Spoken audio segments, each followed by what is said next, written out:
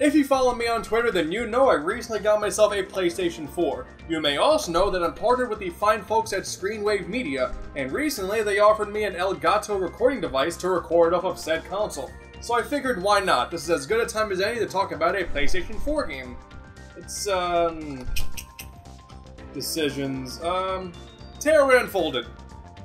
Why not?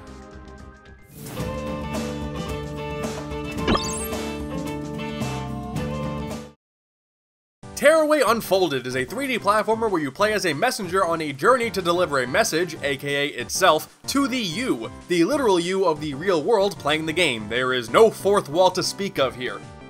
You are controlling the character like any other game, but as the omnipotent onlooker, you work with the messenger in multiple ways. Lighting up dark areas with that weird light bar on the controller, stroking the touchpad to cause wind to move objects, drawing whatever your heart desires on the same touchpad with surprisingly accurate results, and a whole lot more with different mechanics being thrown at you throughout the whole journey. And surprisingly enough, none of them feel like a gimmick. There's not much challenge in terms of actual platforming. In fact, it takes a while before you even get the ability to jump. The challenge comes from utilizing all of the controller's tools as best as you can, and despite combat being kinda wonky with enemies being harder to hit than they really should, it's otherwise pretty genius how the controller is such an integral part of the game. Probably the most obvious aspect of Tearaway Unfolded, however, is the style. Everything is made out of paper, so much so by taking photos of certain objects, you unlock a downloadable paper craft from the official website and you can make that object in real life. The world is bright and colorful and constantly uses the paper aesthetic to its advantage.